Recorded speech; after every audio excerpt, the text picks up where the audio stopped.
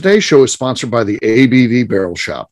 The ABV Barrel Shop is located in the St. Louis metro community of Arnold, Missouri, and is the world's first single barrel only liquor store. This business is owned and operated by Steve Akeley and Jim Fosnot. Head over to abvbarrelshop.com to sign up for their email and text distribution list. That way you'll know what they have in stock, what classes are coming up, and what barrel picks they have in the works. We are also sponsored by The Bar to Go. The Bar to Go offers a fully customizable carrying case that allows you to take your favorite distilled spirits or cocktail ingredients with you. Whether you're looking for yourself, a customized gift, or logo items for your business or event, The Bar to Go can help. Check them out at thebar2go.com. Use the number 2 when you type out The Bar to Go. Did you know Neely Family Distillery now ships its popular distilled spirits directly to you? To order, simply call 859-394-3258. Tell them the ABV Network sent you. And now, on to the show. Let's drink!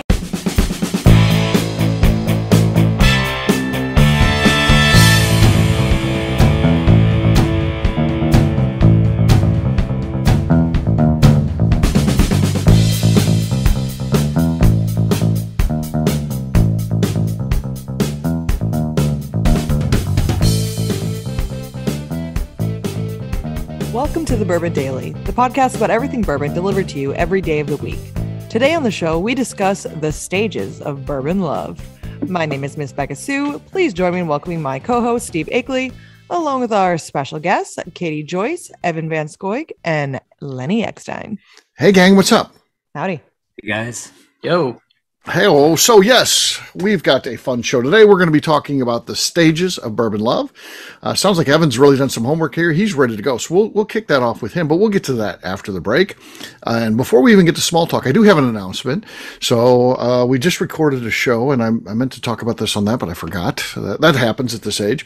But I talked to Misty Kennard, and she said that please keep using the Danny bumpers in the show. She wants to keep them involved. I had done this thing where I, retired them because I didn't know. I didn't feel comfortable just continuing to run someone's voice on a show without permission from the family. And Misty heard that and said, absolutely, that's a way to keep him, his memory alive and to keep him involved in the ABV network, something he loved. So I thought that was pretty cool. So I'll put one of those bumpers in today's show. And then moving forward, we'll do it like we always have done it.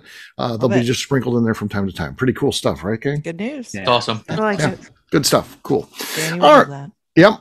Lenny, you said there's something you wanted to talk about. What is that, Lenny? So I got stung by a yellow jacket last week in the armpit, right here. Oh, that doesn't sound fun. No, yellow jackets. So they're out in force in Buena Vista right now. Maybe the whole country. Maybe it's like the new murder hornet. But we've had a lot of rain. It's my theory that that's what's contributed to it. But they're horrible. I was sitting on the patio at Deer Hammer, minding my own business, eating some French fries, and I just felt a sting in my armpit, and it swelled up. It was really annoying. I'm not trying to bellyache about it, but goddamn, it's not nothing. And I was talking to some of the other folks at Deer Hammer, and they were kind of laughing at me. They're like, it's not a big deal, dude. Right. It's not. I mean, but is it these not, are people that can have a pain tolerance to some degree. I know you're sensitive. So I was on a motorcycle ride today, and I stopped, and I was just actually, I was interestingly, this is parallel small talk. I was taking pictures of Deer Hammer bottles, and I accidentally knocked the bottle into the river.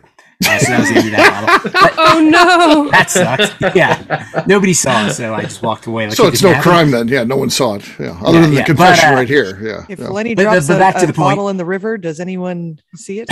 Right. Yeah.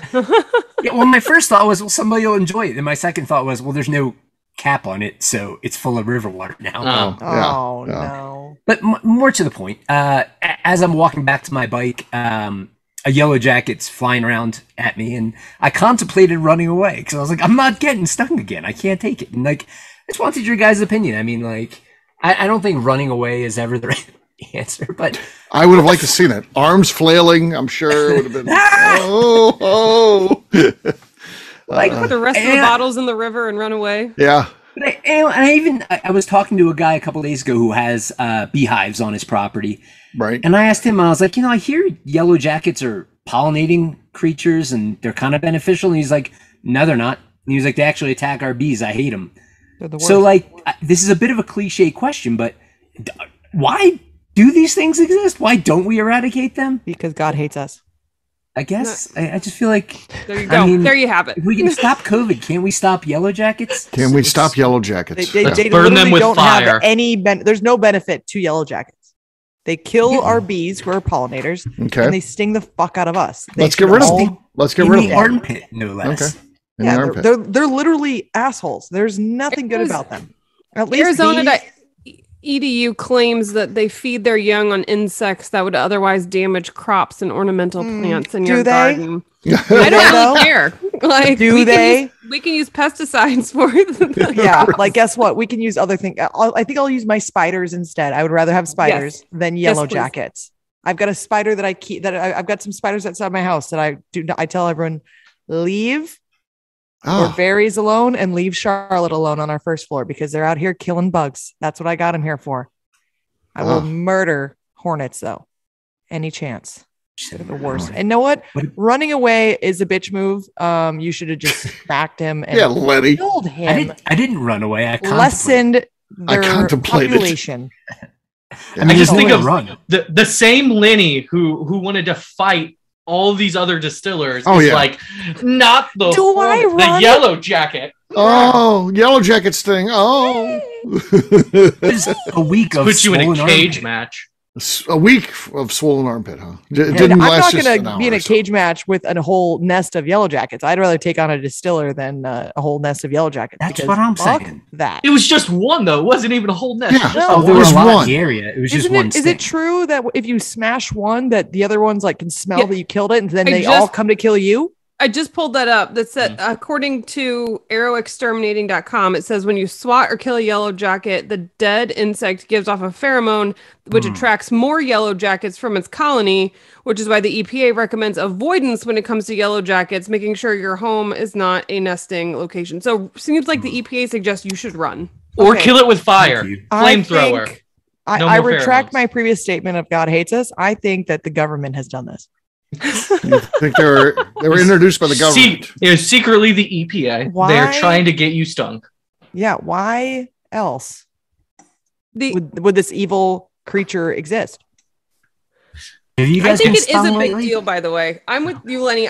I'm not, because like I have not been stung by a yellow jacket, thankfully. No, but even no just one has, from but Lenny.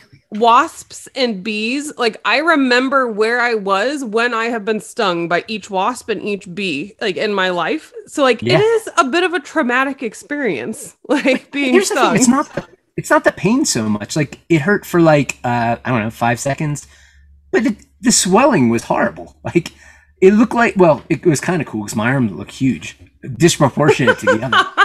The one. It was like the swelling underneath was just like. Hanging. I went too hard on left arm day. You need to pick up on right arm day. My tries are looking huge. Oh, yeah, that part was cool, but I mean, not that cool. They're definitely evil, horrible creatures. Yeah. Right. So kill. Has the weather started to turn colder in your area right now? It's cooling off, but it's not cold. I mean, I was sweating today. Do you guys want to know the best way to kill these things? What? Flamethrower. Yeah, that's what I've been saying. I'm glad you're on board. Said it earlier, and he's not wrong. Fire, flamethrower, just burn them all. So we've been using a dustbuster at Gearhammer. It works pretty well. Yeah, dustbuster. Sure. That's. But then you see me out in the backyard yelling Jerkaris. Just burning them. All right. Well, guess what, gang? It is time to drink. What is it? Let's start with Lenny. He felt he was robbed last time. Let's see how he does this time.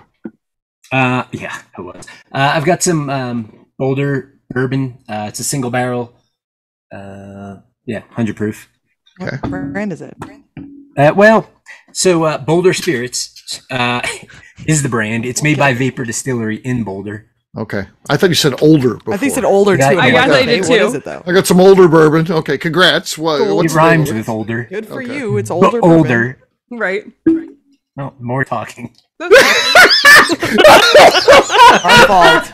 It wasn't me this time. Instead of him waiting for us to shut the fuck up, Lenny just keeps on opens Beka, it up. now you know what happened to me. We could hear it, Lenny. He just wants to attack it. You know what? Lenny is the yellow jacket of the Bourbon Daily, just waiting to attack for no fucking reason. Just buzz. Doesn't die after the attack. Just keeps on stinging away.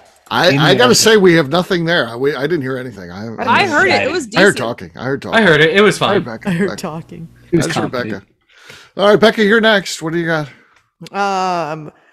Just for Lenny, I've got one that's probably not gonna make much of a pop. So maybe he could win with his shitty fucking talk pop. I'll try. I've got some Bullet bourbon here. Just their regular bourbon that it tastes like juicy fruit. So I like Four Roses. Okay. See that, Lenny? That's called waiting for people to shut up. Yeah, there you go. It was also That's right. Good timing on my part to shut up. All right, Becca's got the lead. What do you got, Katie? I have a bottle of Baby Jane. Okay, Baby Jane bottle too. I got. That's new. I bet you this is going to be a good pop. Look how long that neck is. Jeez, I know. That's a crazy ass bottle. Wait a minute. What did you just do there? Don't do that again. How did you demonstrate the? Don't. I'm gonna play Yeah. it like You do that better. instead. That's better. Thanks for the clarification. All right. What do you got there, Katie? Here we go. Oh, I didn't. Hold on. I didn't peel it enough. I'm so She sorry. got the plastic on there still. Jeez. Oh, I it would have peeled been great if she plastic, could but have not just. enough. Oh man. This would have been good. The bottle's all neck pour. I had the The- setup and everything. The whole thing's a neck pour. Yeah, pour the neck pour out, but it's half the bottle. Okay, now we're ready. The anticipation. Oh. I don't even know how to score that. What do you think, Evan? I'm going to let Evan make the call here. That because it's definitely a different pitch. I mean, that's I don't know what you want to do on that one. It was up there. It's like a high fastball. I think it's still a strike. You're good. Okay, she's good. Isn't She's it got the lead. Default first place. She's got default first place. I'll tell you what, though, it's so high pitched. Dogs are going crazy. She got all the dog votes. They're like, oh my god, that was thunderous. All right, I've got Five Brothers here again. Another Heaven Hill gift shop pick. Here we go. Nothing. That was worse than the last one. All right, Evan, you're last but not least. All right. Well, it might be at least. You never know. I've got a Starlight. This is a rye finished in apple brandy barrels. My God, him and his Starlight Nulus. God, he loves those two. Nulu. I have like 4 Nulu. Calm down. It's not even like in my top 7 or 8 distilleries. But he talks about it all the time. It's not in his top 7 or 8, but it's in his top 1 as far as talking about. So I feel like I've talked about it and Evan talks a lot, times so, ever.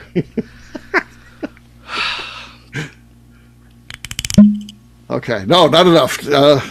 Katie takes it with the neck pour. That's the name of the brand, the neck pour from Widow Jade. Cheers. Cheers, gang. Cheers. Gross. All right.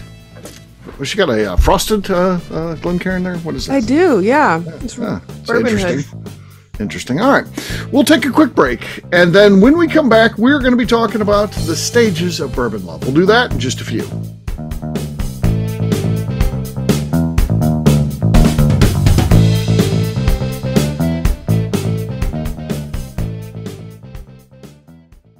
Let's talk about the people who make these shows happen. First up is the ABV Barrel Shop. It is the most unique shopping experience in the world of bourbon, as the ABV Barrel Shop only sells single barrels. Owners Steve Akeley and Jim Fosnot select. With over 100 distilleries on board to sell us barrels, we are home to the most unique and diverse barrel pick selections in the bourbon world. By signing up for our email, you will always know what we have in stock. In addition to the single barrels, we'll have a gift shop featuring ABV Barrel Shop as well as ABV Network merchandise. We are partnering with vendors like Art Eatables and Old Man Bay Signs to bring you unique items you can't find anywhere else. We will also have a 24-seat classroom where we are offering educational and fun classes like Breakfast and Bourbon, a series where we pair donuts and bourbon, customer barrel picks, and opportunities to learn from master distillers and other bourbon dignitaries. Best of all, we feature a tasting bar where you can try before you buy. All of this is located in the St. Louis metro community of Arnold, Missouri. If you are in the St. Louis area, please stop by to say hi. If you're traveling in from outside the area, please take advantage of our hotel rates with the Drury Inn and Pear Tree Inn, less than a mile from our shop. This can be done via the links in our Visit St. Louis section on our website. Head over to abvbarrelshop.com to plan your trip. The ABV Barrel Shop.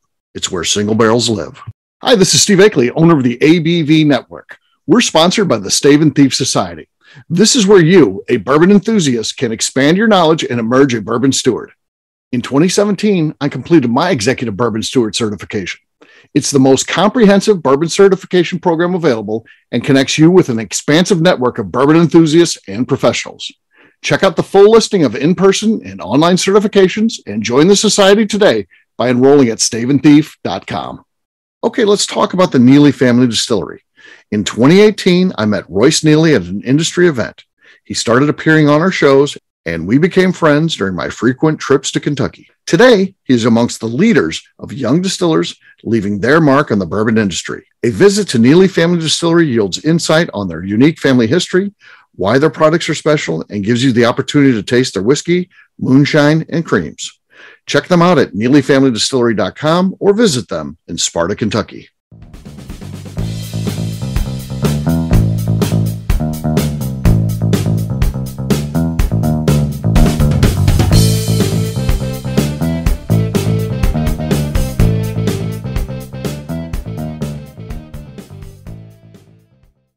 Well, go ahead, Danny. Is there something you need to say? Just sitting there saying that plain and simple, if you're sending me to a text, you need to tell me you need to send it to me on a text. So Welcome back to the Bourbon Daily. Today we're talking about the stages of bourbon love. Bourbon love. Remember when you guys fell in love with bourbon? Let's talk about the stages that you went through. All right.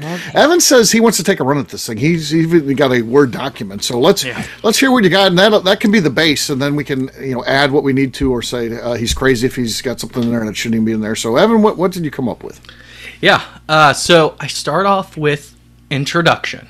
All right, so that's where you're probably either getting first introduced, maybe you're trying some mixed drinks or something like that to try and get into bourbons.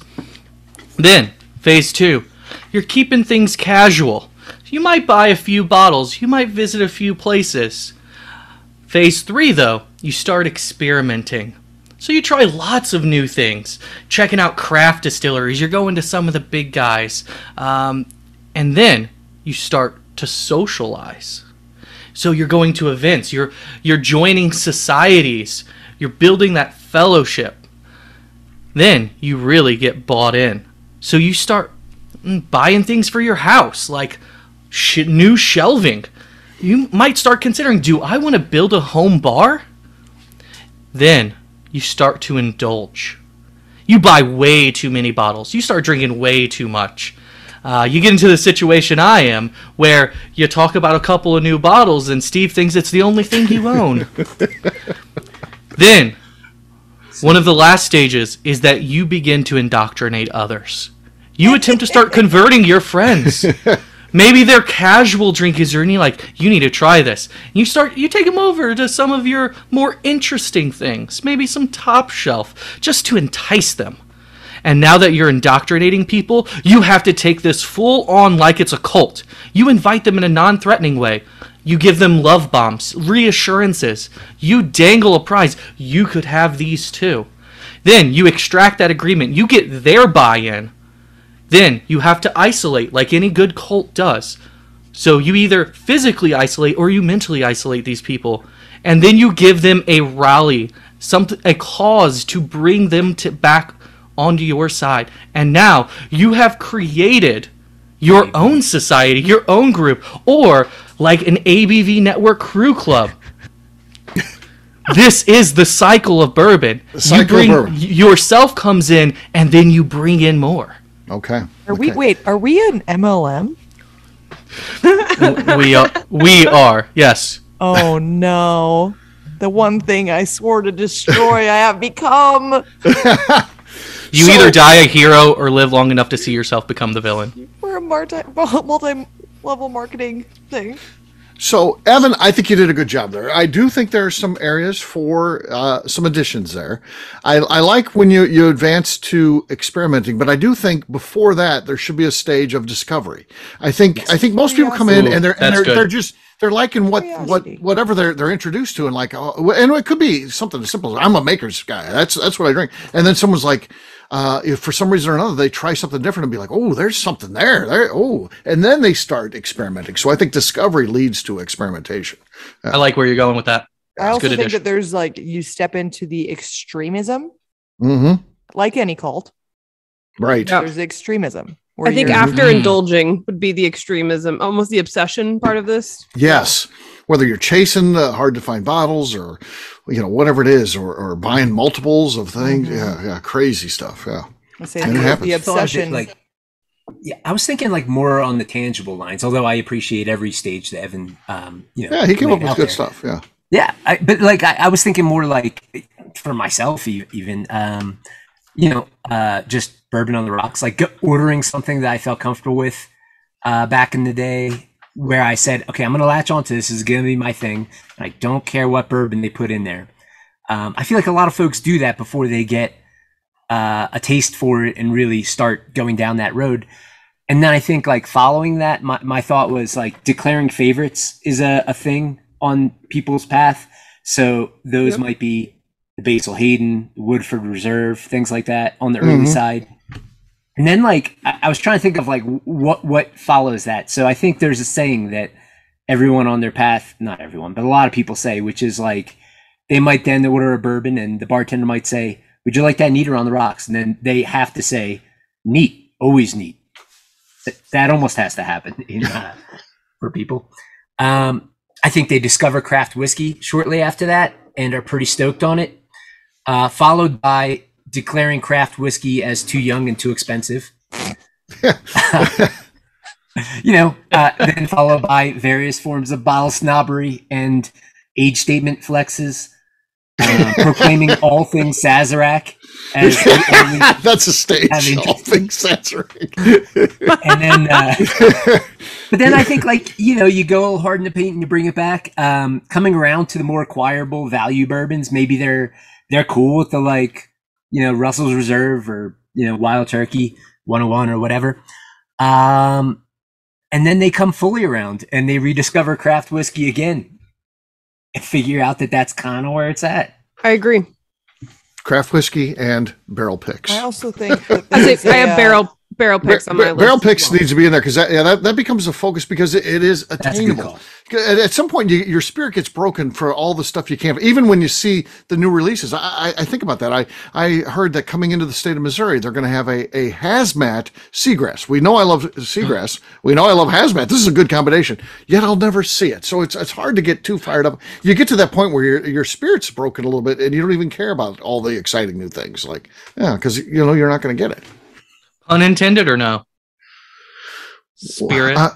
That was unintended. Yeah. I think that there's also another stage of the spousal cutoff, where you have bought too many things and your spouse either restricts you from buying multiple or totally cuts you off, and then you're never seen again.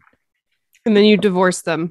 And then you divorce them. Then you try to reemerge, and then the process starts longer. Yeah. But there's definitely there's also in the route. There's like the three fork route of the spouse cutting you off from extreme bottle buys, cutting you off completely, or divorce. Yeah. Mm-hmm. And so you go down one of those paths, assuming that your spouse is not a bourbon person. Now, when you're lucky enough that your spouse is a bourbon person, then you don't go down that road generally. But if you go down the divorce road and you're both the bourbon people, then you have to, split your bourbon collection. So, Katie, have you run into that? The road. Katie, as an attorney, have you run into fights over bourbon collections in divorces? I have not had a fight over bourbon specifically yet. Okay. Thankfully, that'd be one I would really probably fight for more so than others. And in my own divorce, thankfully, my ex was not interested in bourbon in the least bit. So there was an agreement of I won't touch your Snap-on tools. You don't touch my whiskey. And we both don't say a word and go our separate ways. Yeah. Okay. That brings a whole new meaning to allocated bottles. Yeah. We can end up with some very interesting divorce arrangements with whiskey. Because a lot of these bottles are irreplaceable. You can't call those prenup bottles. Mm-hmm. And then figuring out the agreements of which bottles were purchased before the marriage, which ones, if any, were a gift to just one of the people. Okay. Yeah. We might even need, and if it's somewhat of an amicable divorce, then you could agree to share.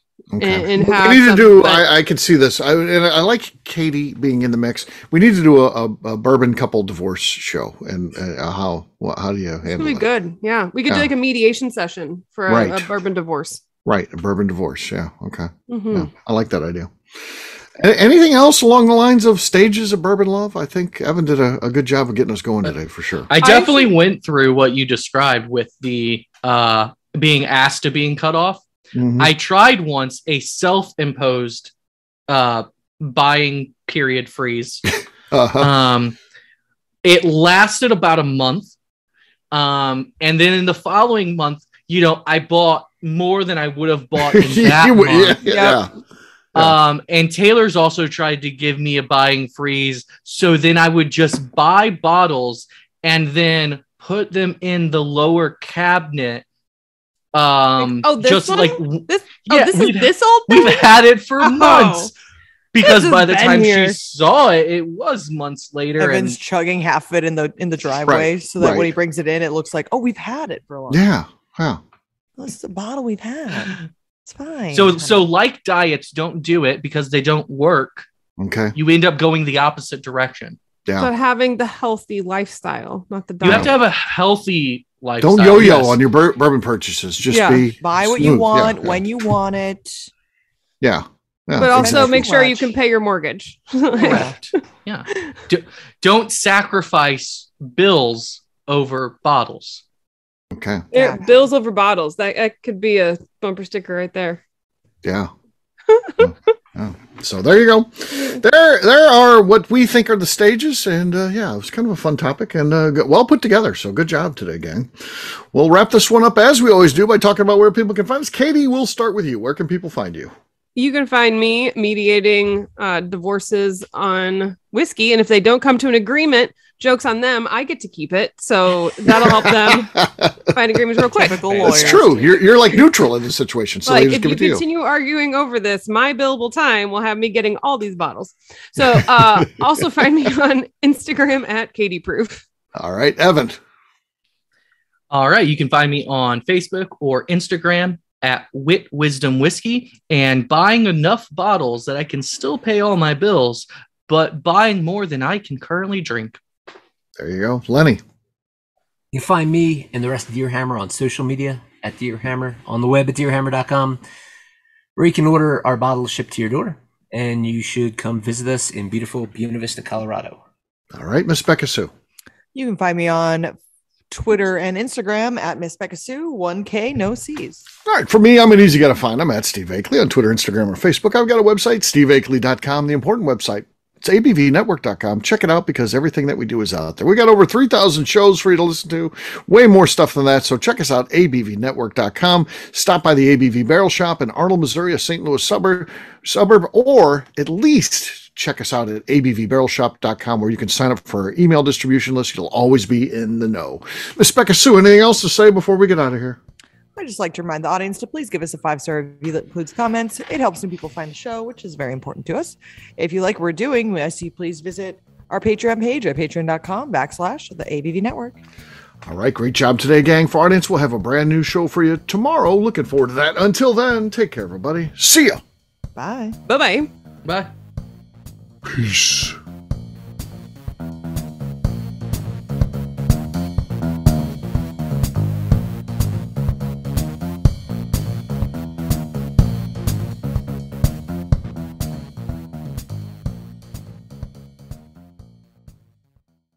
Before we finish the show, let's talk about some great companies that support the ABV network. First up is Moonshine Still Pro. Moonshine Still Pro has a full line of products to help the home distiller. Whether you want to experiment on the stove in your kitchen or you're looking for a bigger setup in your backyard, owner Russell Creed and his team can help. They have multiple still offerings, accessories, and even grain from their partners at Goldstone Mill to assist you in making whiskey on par with your favorite distillery. They can also help you with some fabricated parts you probably can't make yourself if you are attempting a DIY still project. Learn more or order your still or parts at moonshinestillpro.com. Another friend of ours is the Goldstein family at Goldstone Mill. The Goldsteins offer a variety of heritage and heirloom grains to make the finest whiskeys in the world. Plus, they are more than just a grain company. They are truly consultants to make sure the grains they are providing to you or your business meet your highest expectations. Additionally, they work with mills around the country, ensuring shipping is as low as possible for their customers. If you are a distillery, brewery, or even doing this at home, Goldstone can assist you. Check them out at goldstonemill.com, call them at 217-254-6613, or check in via email at hello@goldstonemill.com. Last but not least is the ABV Barrel Shop. While we don't get to play in the allocated bourbon game because we aren't selling the other products you have to do to get those, we do have access via our friendships in the bourbon industry to some really cool stuff. Have you ever seen your favorite craft distiller selling some really cool limited offerings only in their gift shop? I'm talking things like the hazmat offering Distillery 291 did for their 10th anniversary, or Neely Family Distillery's Papaw's birthday barrel. They don't have enough of it to send it out to distributors, so they only sell it via their gift shop. Well, companies like Distillery 291 and Neely Family Distillery have agreed to sell us 2 or 3 cases of these offerings moving forward, meaning our store will have the access to some of the rarest whiskeys in the world. Way more difficult to come by than the allocated bourbon offerings with the national release. Yes, they will be extremely tough to come by, but if you're a customer of our store, you'll have a chance to get them. Get signed up for our email or text list over at abvbarrelshop.com so you don't miss out.